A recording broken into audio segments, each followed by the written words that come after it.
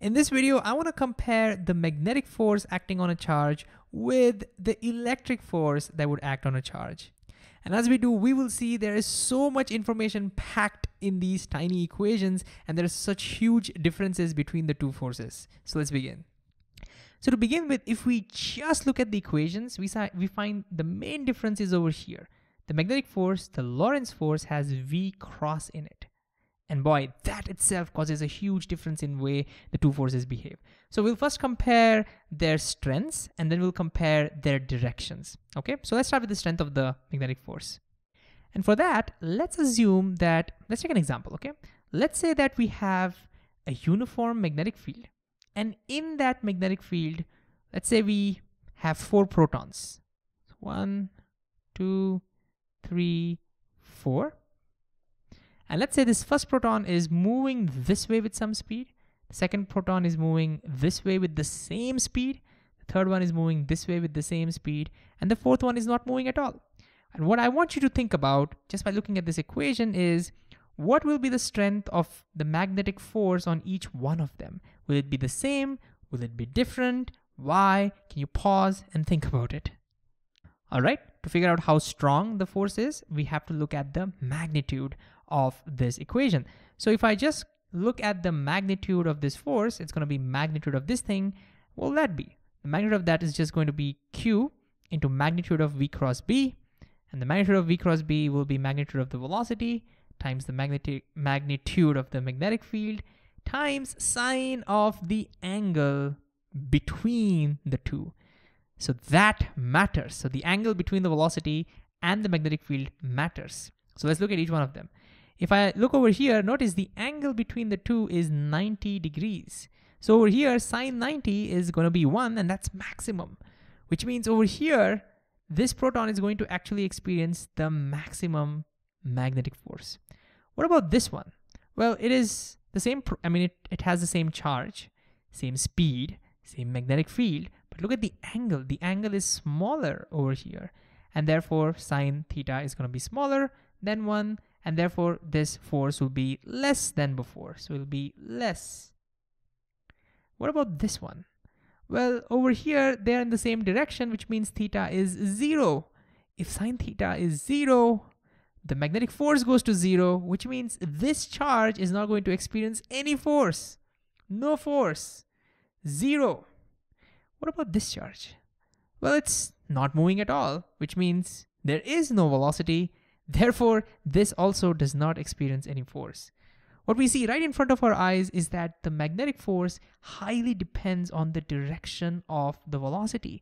It's important that it should be moving, but more importantly, it should be moving, making some angle with the magnetic field. So let's write that down. This looks important.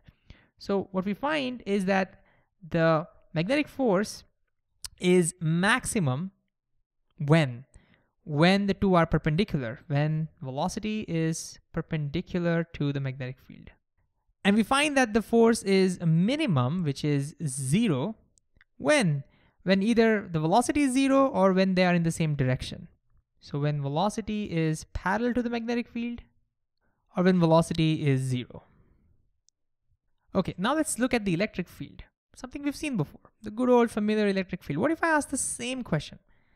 Same 4 protons, moving with same 4 conditions, one moving this way, one moving this way with some speed, same speed, one moving this way with the same speed, this is not moving at all. What do you think will be the electric force on each one of them? Will it be same or different? Can you pause and think about it? For that, we look at the magnitude of the electric force, and the magnitude of electric force will be magnitude of Q, which is just Q, into magnitude of E, which is just going to be E. And so what we find is that there is no velocity in this equation. And therefore, electric field says, I don't care about the velocity. I don't care about the direction of the motion.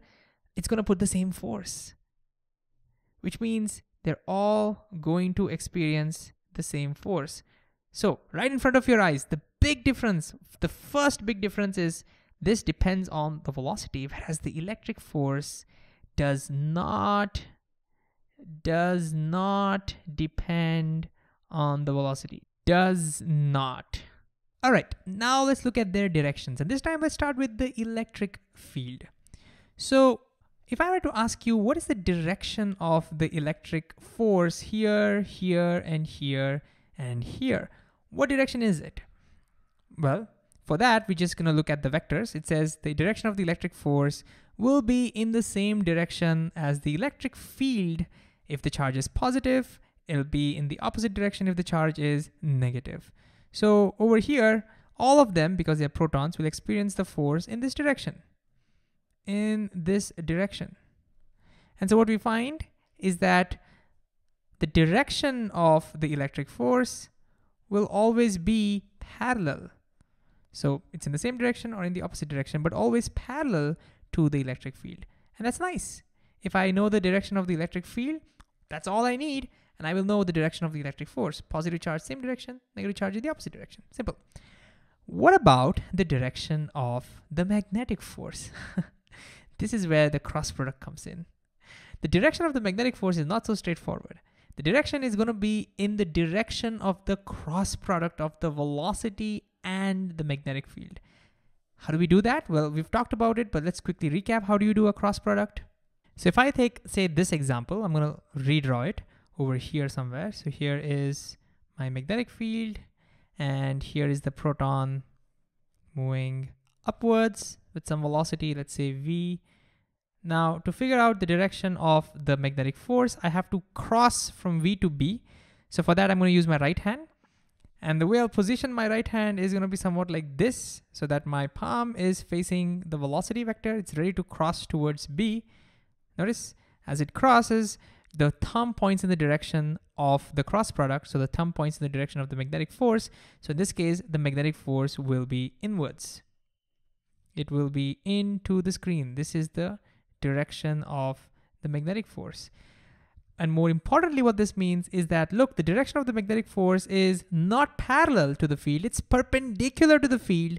It's also perpendicular to the velocity. So over here, what we find is that the magnetic force will always be perpendicular, is perpendicular to velocity and is perpendicular to the magnetic field. So again, huge difference here, very straightforward, in the same direction. Over here, you need to know both the direction of the magnetic field and the direction of the velocity to figure out what the direction of the force is going to be.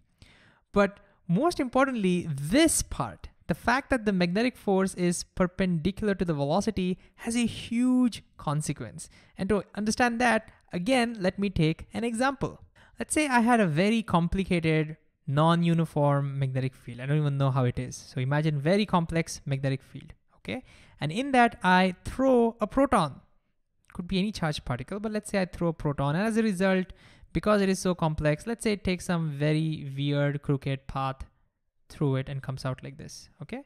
My question to you is, do you think the speed of this particle, do you think it can change as it moves through the magnetic field? Very specific question. I want you to think about it. Pause and think about it. All right. Well, my first thoughts would be, of course, why would it not change? If we have like a very complex magnetic field and, you know, it's taking a very complex path, its direction is changing, there are forces acting on it. So sure, I mean, surely the speed might change, right? But guess what? The speed of this particle will never change. Your magnetic field will never be able to change the speed of a particle, regardless of how complex the field is. And the question is why? You may be wondering. Because the magnetic force is always perpendicular to velocity. How does that make any sense? Well, let me give you an example. Not an example, let's think a little bit about it. So if I were to ask you, let's consider, imagine you have some object that's moving this way. Okay, my question is, if you want to increase or decrease or change the speed of this particle, what should you do? Well, you should push it. You should put a force on it. What direction should you put a force on it? So let's say you want to increase, then you should push it in the same direction, right? You should push it in the same direction. Is there any other direction you can push it and increase the speed?